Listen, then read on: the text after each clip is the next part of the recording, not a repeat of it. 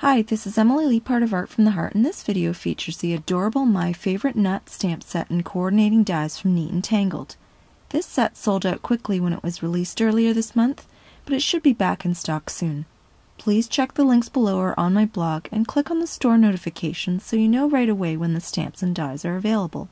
What I love most about this stamp set is its versatility. I always look for that when buying my own stamp sets. This was made for Valentine's Day, but it can be used year-round by mixing and matching the images with other stamp sets. If you want similar fonts, then simply mix and match with other stamp sets illustrated by Elena Rizakis. That being said, I have to use this to create a Valentine's card. I'm not sure if I'll be giving it to my son or my husband, but either one of my guys will love it, simply because it features adorable squirrels. I'm going to use the largest image as a balloon floating up in the sky with some love letters and acorns falling from it as if though the leaves blowing in the wind. I'm also going to use the Parquet stencil to watercolor a skyline, mimicking buildings. I have a leftover piece of watercolor cardstock and there is enough space on it to stamp all of my images. I'm going to use my MISTI so I can stamp several of the images all at once. I place all 4 of the images I want and close the lid to pick up the stamps. I will restamp the 3 smaller images since I want multiples in case I need more than one of each on my layout. I use the magic embossing bag to eliminate stray specks since I'll be heat embossing these images. Then I ink up the images with VersaFine Onyx Black Pigment ink and close the lid to stamp the images. Now that all the stamping is done, I apply clear embossing powder and set it with my heat tool. I'm ready to watercolor all of the images as well as the background. I've chosen my 9 colors and you can find those in the description below or on my blog post for the video, which is also in the description below. I add water to the images before adding color so that the color travels across the cardstock easily. That way most of my work is done for me. I simply smoosh the mini distress inks on my craft sheet and use those to watercolor. This has been my favorite way to color for quite some time. I just love all the color options.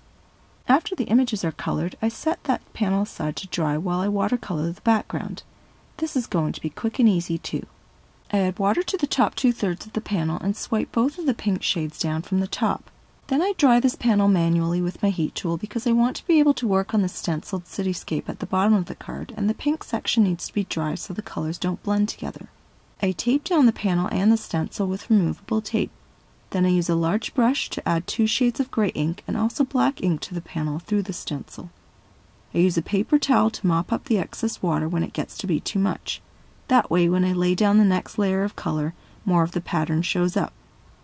I also stop at different heights so it looks like skyscrapers. The last thing I want to add to this panel is some splatter in both the greens that I used to color the images. I just use a small brush with lots of water and then tap on the handle to release the droplets. While I leave that panel to dry under a heavy stack of books, I can die cut the images. I find that when I place a whole bunch of dies on a big sheet of cardstock, some of them move in the machine and then the dies are slightly off, even if I'm using tape to hold them down. This is why I cut apart all of the images now. I can still put a whole bunch of them in the machine at one time, but they have to be separated on their own little pieces of paper. That way, if one die shifts, it doesn't affect anything that is attached to it. After everything has dried, I can create a mock layout and prepare to stamp my sentiment. I'm not sure if I want to use a simple sentiment that reads, "I choose you, Valentine," or if I want to stack a few lines to create a much longer sentiment. I do like the idea of being able to include more images, and with a longer sentiment, I wouldn't be able to do that, so I have to keep the sentiment at 2 or 3 lines. I decide that I want to create a custom sentiment that says, "I choose you, nutty little Valentine," so I'm going to use the phrase "little nut." I'll do some masking to create the word nutty. I also want to add a balloon string to the acorn, so I need space for the string to hang.